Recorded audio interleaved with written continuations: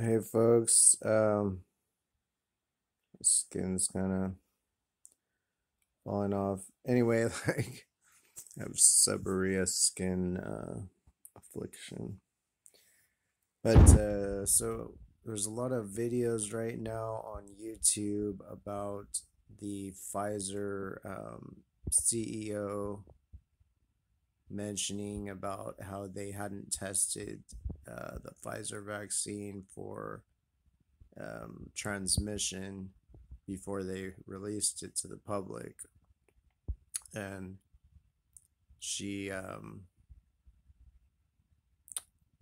was like the one of the Pfizer president or something. I don't know, not Borla, not Albert Borla, but some lady that was in the European Parliament, and the one of the Dutch ministers asked her, about this, asked her if it had been tested, and if so, where's the data? And she said, no, we didn't test it for transmission prior to release to the general public. They didn't test whether it affected in any way the rate of transmission between people. They only tested it for whether it supposedly decreased the severity of the disease in the individual. So, and you should read the British Medical Journal expose of the Pfizer trials to get the truth about that as well. But anyway, so it's interesting, like all these people are calling it a bombshell. It was on like Dr. John Campbell did a thing about it, and Facts Matter with Roman whatever his name is did a thing. It's like this bombshell report. But I just wanted to make a video. I mean, hopefully they don't delete my account just for saying this, but this is not a bombshell report. This was publicly known information from day one. Like, I mean, did nobody ever ask this before? People did ask this, and people already knew this. Like, I knew this just from like Googling it and just from reading, websites and watching videos of people that were looking into it. We already knew this in the beginning, that, it was, and especially once the trial was looked into at all, including probably the British Medical Journal piece from like a year ago, already exposed this. So, because they're saying, like, the MP is saying, or whatever is MEP or whatever it is, the Dutch guy is saying, well, you guys, all the politicians said, and political, officials said that, like, that we had to mandate it because it will stop transmission. And so he's saying, like, this shows that this whole premise is false. But like, it's just like people have already been pointing that out for 2 years, since the beginning of the beginning, really, that like even Pfizer itself generally didn't claim anything about transmission. They focused on their other claims about reducing the severity of the disease. So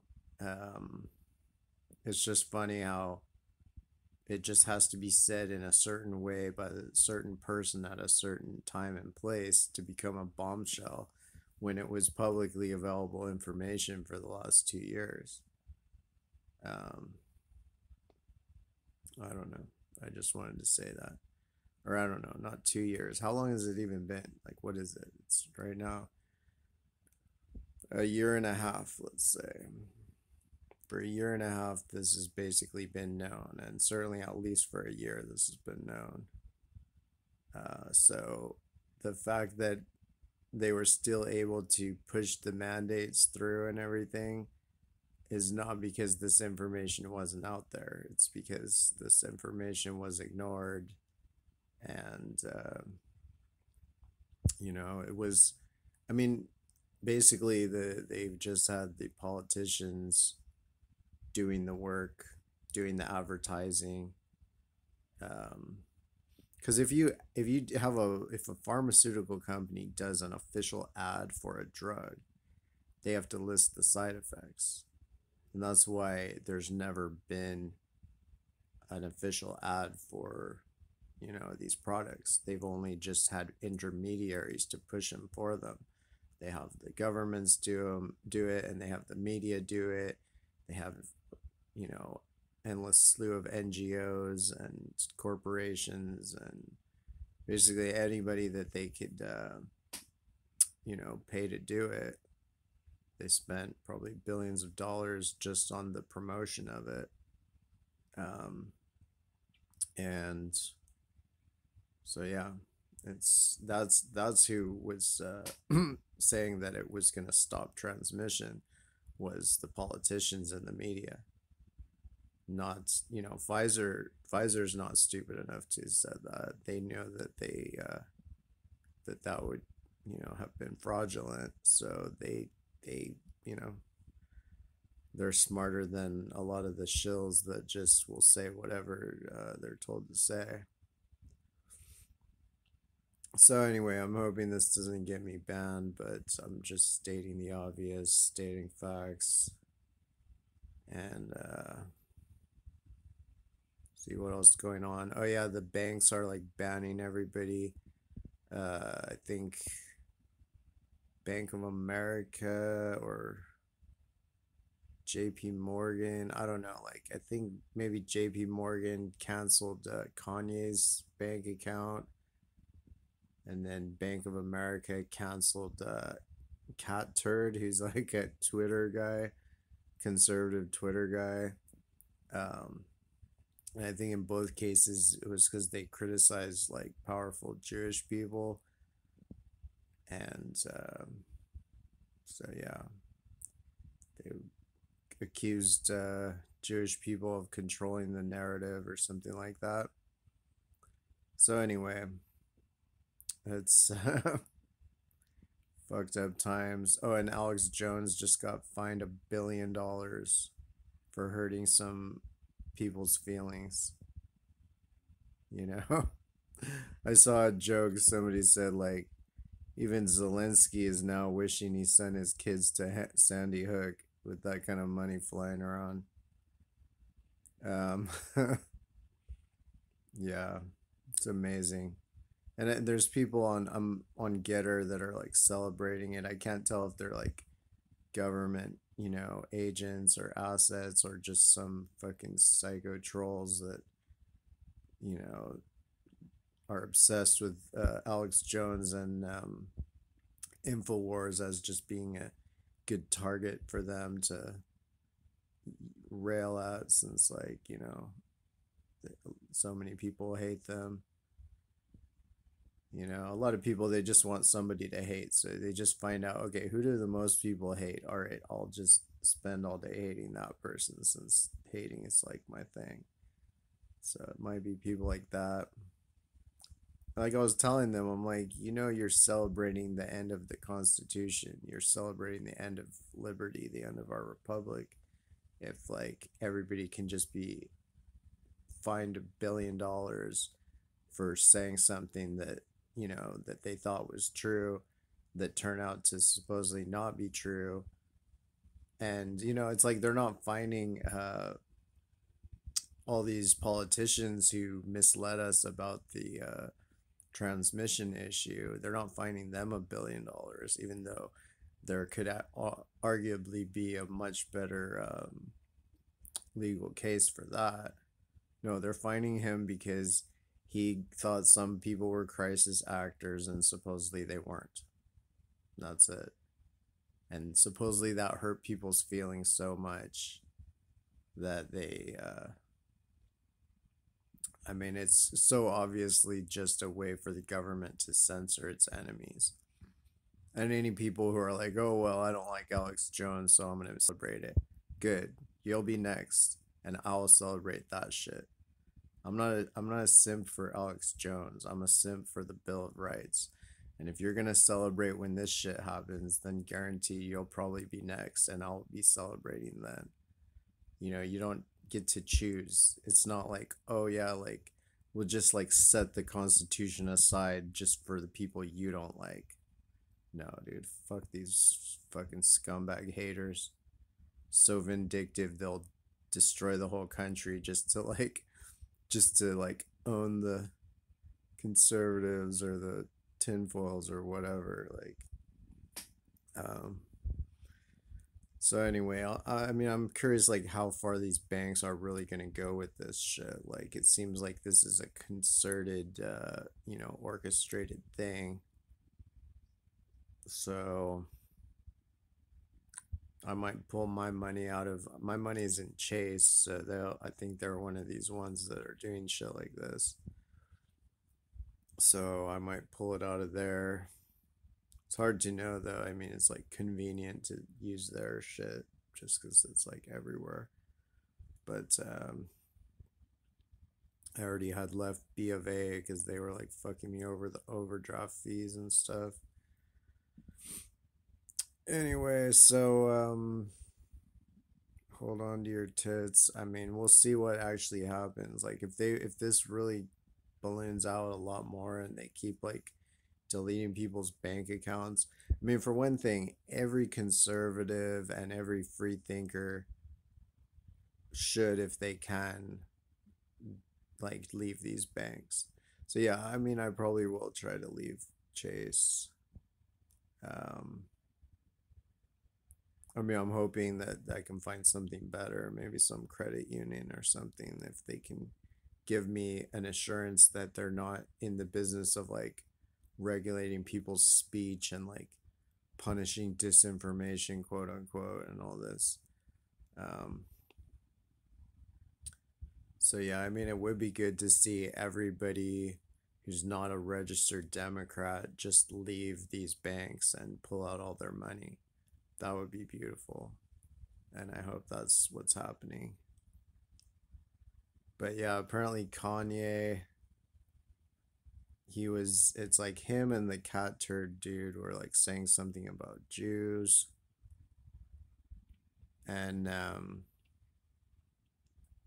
don't know, it's like you can't say anything critical, like I mean, what maybe I would have phrased whatever they said differently, but it shouldn't matter, like shouldn't have to walk on eggshells just to not get banned out of society and out of the economy. um they certainly don't do that for people who criticize like white people or who criticize, like anything else. There's clearly this is like a first, like there's people who criticize everybody else, gay people, straight people, every kind of ethnicity, and not gotten banned off everything. But it's one tweet against Jews, and or that seems like unfavorable towards at least some subset of Jews, and boom, banned, fucking kicked out of their bank accounts. But it just seems like part of the whole ongoing trend of like, they banned all the people that they thought were too were not towing the line on Ukraine. Like Jackson Hinkle, he got like demonetized and maybe banned off YouTube or something. Um, so anyway, solidarity to all these people. I mean, Alex Jones, like, I'm trying to argue with this idiot on Getters, like, oh, Alex Jones is just tabloid misinformation. I'm like, no, actually, he was correct about like so many things that like almost nobody else was, except his fellow like conspiracy theorists. Um, so, and the guy's like, oh, what? Show me your sources in your articles. I'm like, dude, wake up, you fuck. So anyway, fascism. But who knows? It seems like maybe the tide is turning. Like the whoever's calling the shots and all these things is gonna tilt it to the other side, and um, because maybe the Republicans are going to take the House, and then it's going to be like, oh, now we all know. All of a sudden, we know about the Pfizer and the transmission and these things that were already public information for a year and a half or more. But all of a sudden now we're allowed to know them. So maybe this is the time where the narrative shifts and just like you know and then they'll punish at least the low level leaders or the visible puppets, and then but the people calling the shots will still like stay empowered, enthroned. All right, so that's my spiel. See if this gets me banned. It shouldn't, but that's not saying much. I mean, yeah, I'm gonna see Jimmy Dore in a couple days. That's gonna be good. I'm gonna give him my book, and yeah, looking forward to it. And what else? Gonna write another book probably soon about uh, the ancient Egyptian maps, the Book of Two Ways, especially now that I've seemingly decoded the Afro-Eurasian side of it. That warrants a new publication. So I'll probably start working on that probably next week after the Jimmy Dore show. After I have like a bunch of stuff to do this weekend. But yeah, hopefully next week I'll get started on that. And that'll be good. My dream is that Jimmy Dore will like my book and will like invite me to like talk on his show about it. I mean, that's a big if, like he's pretty edgy, but sometimes he's not, so we'll see. We'll see how down he is. But at least hopefully he'll read it and like it or whatever. All right. Anyway, thank you very much, and take care.